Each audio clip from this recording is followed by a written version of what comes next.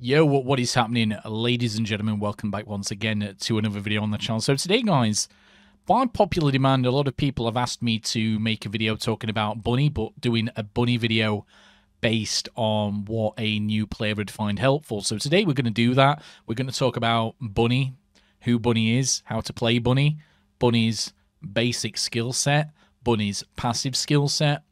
We're also going to talk about the modules you want to have on Bunny as a beginner, the best synergy with the weapons, and that's it, guys. We're not going to really make this video any more complicated than what it needs to be, because Bunny at first can appear to be very complicated, but she's not really. She's one of the easiest descendants to play in the game, and in my opinion, she's one of the most fun. So let's get on with the rest of the video after a message from my sponsor, which just happens to be me, ladies and gentlemen.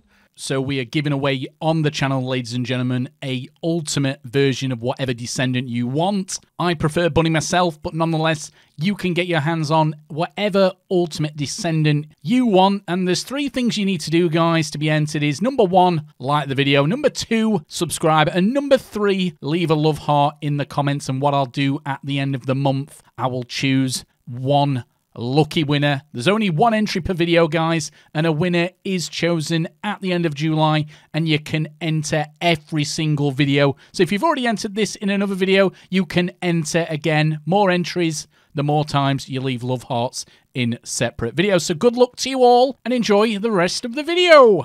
So welcome back, guys. So good luck to everybody who's going to want to win a ultimate descendant. Good luck to you all. So Bunny, we're going to start off by her skills. Well, we're going to start off by her passive skill, which is obviously what drives everything around Bunny. Now, Bunny, obviously, her name is the Speedster.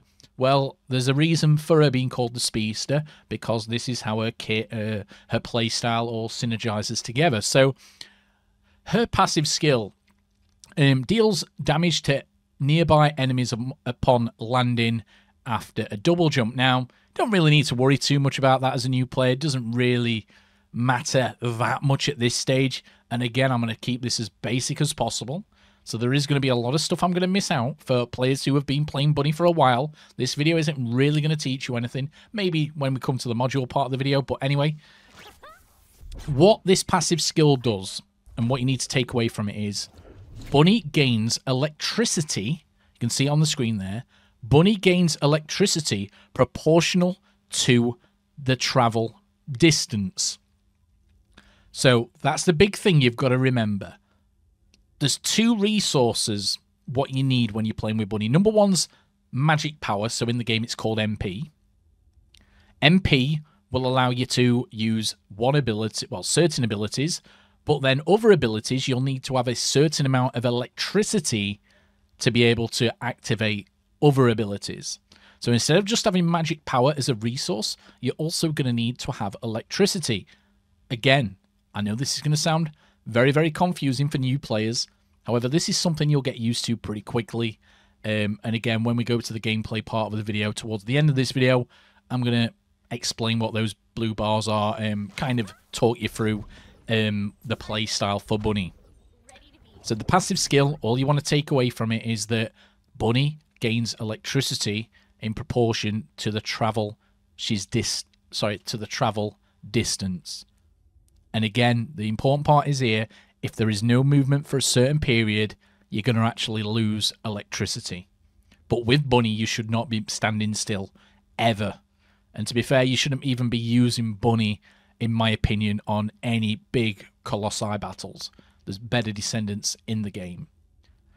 So we're going to go over the active skills now. Thrill Bomb is her first ability. Not really going to talk about that, guys, because to be honest, it's not really important for this video. We're trying to keep this as basic as possible to give you a chance of being able to play Bunny comfortably.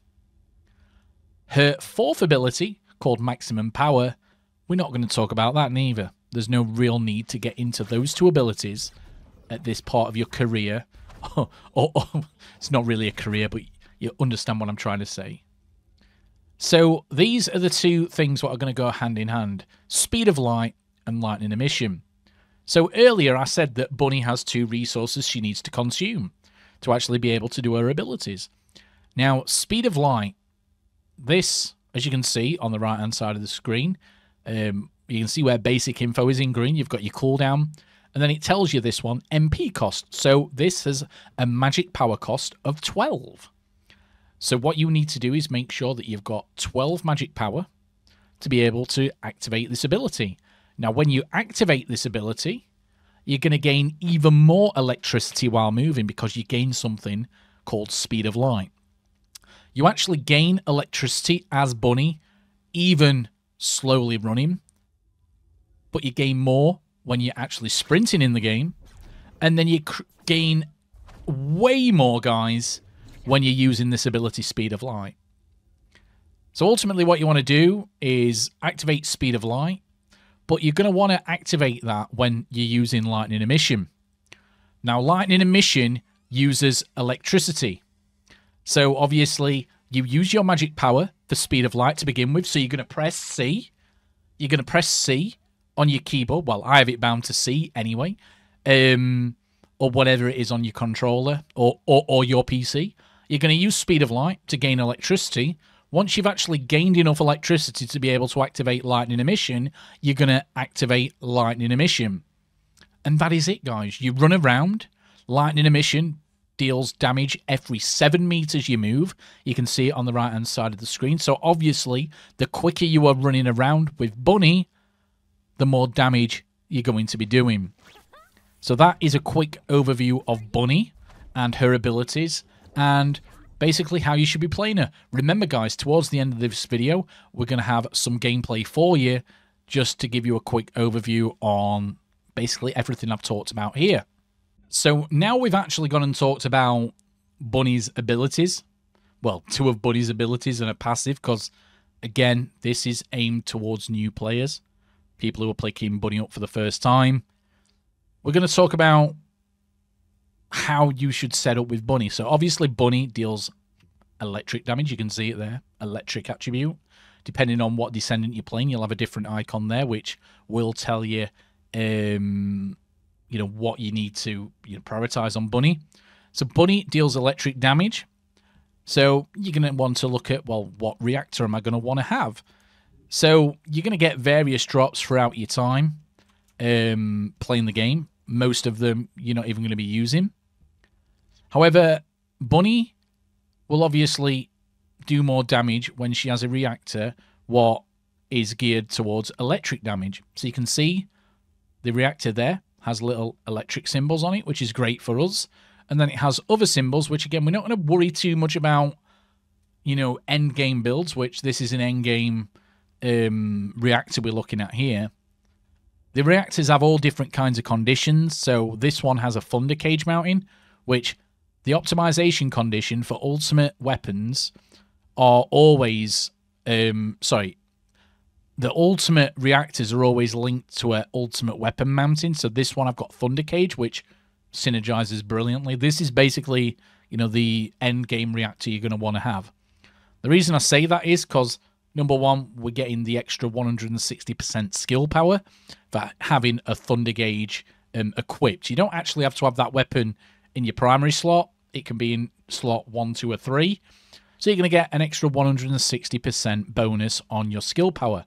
The skill power numbers are obviously at the top. However, then it breaks it down further to each particular ability. You can see there I've got one ability Q, C, V, and Z. Now, we was talking about C and V earlier, saying that they're the abilities you're going to want to prioritize. So therefore, I have prioritized on here, making sure that we have an electric skill ratio boost, which again, we've got that of 0.2. And then we've also got singular skill power boost because we're prioritizing the C and V on this build. So that is ultimately what you're going to want to have. But again, at your stage of the game, you're just going to want to look for a reactor with the lightning symbols on, which signify electric. That is all you're going to want to do. You're not really going to need to go into this level of detail. To be fair, guys, I shouldn't have gone into this level of detail. I'm kind of getting a bit carried away. And then the external components, you're not really going to need an endgame set like I've got here. You're obviously just going to select whichever ones suit your character. And again, there's nothing really specific you need here. especially when you're a new player. Just put on whatever you want. Normally, if I had my pick, I would have defensive stats on here, where you can see that's got DEF for defense, and then I'd also want ones with HP on. But again, I've not got the end game perfect rolls for those as of yet. So ultimately, guys, to take away from this part of the video, you just want to have a reactor with the lightning symbol on, as you can see there. That is all you're looking at this point of your journey with Bunny on the Last Descendant. Next thing we're going to talk about is the weapons, when I can actually press the right button, bear with me. So again, a lot of this is it can be subjective, because we're already doing enough electric damage anyway, but when you get to end game build, like I've said a moment ago, with your reactor, you're going to need to have certain weapons to complement your reactors. However, at your stage of the game, just play with what you find fun, experience the game for what you can. Ultimately, there's two weapons what stand out in the game. Number one, the Thunder Cage. This is an ultimate SMG. You get this through playing the game anyway, and it's a brilliant weapon. There's no real need at this part of the game to actually use any other weapon apart from the Thunder Cage, and then the second weapon, which is called the Tamer. The Tamer is great for boss fights, for the Colossi battles. It's really, really good. They're the kind of two weapons you need. Tamer for big single target damage, and then the Thunder Cage is a really, really good gun. We don't really need to talk more about that. There is modules you can put on the weapons. A lot of these are pretty much self-explanatory, which, again, this is going to be a learning curve for you as you go along, but ultimately you're going to want to have on modules which have as much firearm ATK as possible. You don't really want to worry about the recoil. You're going to want to have on, look, see there, I've got plus 32% ATK, which stands for basically attack damage. That'll put your DPS value up, which is your damage per second. So action and reaction, rifling enforcement. I have on rounds per magazine, but again, this is not even endgame build for me, guys. But ultimately, you're just going to want to have as much firearm ATK. Again, we could get more complicated when we're talking about modules, but this is a beginner's video. There's no point me talking about anything other than the basics. So as you can see there, guys, the applied values there, I've got firearm attack value at plus 93%. That's kind of what I want in my build. Crit damage of 56% is great, but again, a lot of people make the mistake thinking, oh yeah, I've got 56% crit damage. You haven't. All that's doing is giving you 56% extra chance of critical damage on top of the base value for this. So if we have a look at this weapon here, firearm critical hit rate is now at 25%. So that would have been much lower before, because to get to 25%, we've actually had to give the firearm crit hit damage buff already of 56%. You kind of understand what I'm trying to say here. Sorry, not the damage, the hit rate, beg my pardon, but there's lots to take in from this game. Trying to keep it as straightforward as possible, because I don't want to confuse anybody more than necessary. Because again, there's a lot of systems in this game, a lot of things you've got to learn. And to begin with, if you're picking up a new character, I've seen a lot of videos on the internet. They're not really beginner friendly. On YouTube, my videos aren't beginner friendly, but this one I'm trying to keep as friendly as possible. So the Descendant modules, guys, which, again, this is pretty important, especially when you're playing a new character, because you're going to kind of want to put on what you can. Again, this is not an end game module thing here. We've already got the max capacity up of 20, so if you're thinking, why has this guy got 77? Yeah, number one, my character's not at level 40 yet. I'll actually get a few more module capacities as I level up. I've also only got that on a 10 roll. I can actually, well, to be fair, I could actually change that socket type and get 5 extra points there. Again, I'm not going to go into that too much detail. It's end game. It's stuff you don't need to worry about yet. So, the modules for Bunny. Bunny is a glass cannon. There's no real need to play Bunny as a tank. Most of the time on this game, you're not going to be doing things solo. Even if you are playing solo, people are going to join you. So don't worry about dying on Bunny.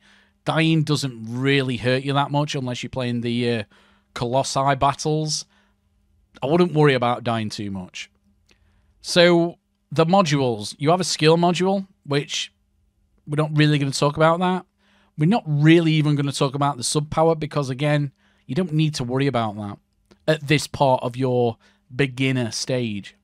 What you do need to worry about is, well, what are the good mods for Bunny.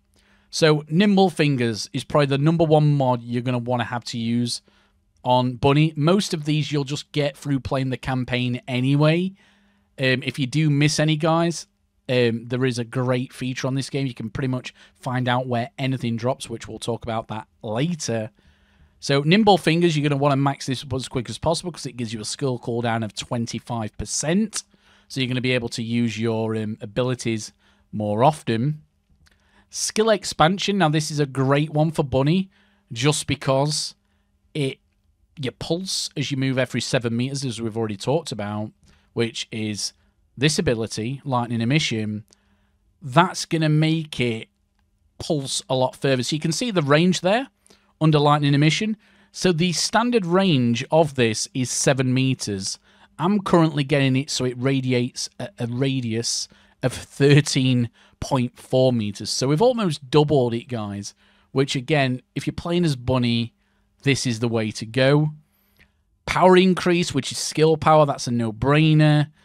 Singular Specialist, which again, because we're using, you know, singular abilities more so than the fusion abilities on Bunny, we're going to want to prioritize singular damage because 95%, well, 99% of my damage with Bunny is actually through these two abilities. I don't even shoot things with Bunny. You know, I could just play the game with no weapons. It wouldn't really mean anything to me. So that's kind of like the mods you want to 100% take. I take Agony as well, just because it gives you a bit of max magic power, but it also gives you a nice juicy 38% bonus on your defensive stats, which is great. We could go more into detail about defense and all that, those kind of things, but again, I don't want to confuse people too much. This is a beginner video. The green numbers there, guys, we're not going to confuse you with those yet. However, once you get used to playing Bunny, once you get used to the First Descendant, that is something what is very important in the game. If you are new, you could probably put on increased HP because it'll give you an extra 218% maximum health. Shields are broken in this game. You want to avoid putting any of your modules into shields at this moment in time.